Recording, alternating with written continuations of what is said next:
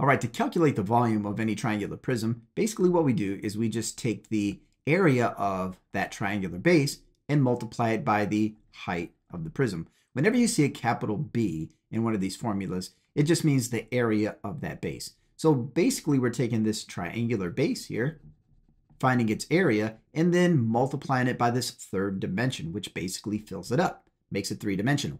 So we're going to start with the area of this triangle. And remember, a triangle's area is calculated by its base times its height divided by 2. And we're going to take that result and multiply it by 7. And that is going to give us the volume of this triangular prism. So 10 times 8 is 80, and 80 divided by 2 is 40. So we're going to multiply 40 square units and multiply it by 7, which makes it three-dimensional. So the base of this triangle here is 40 square units, and multiplying it by 7 would turn it three-dimensional and give us 280 cubic units.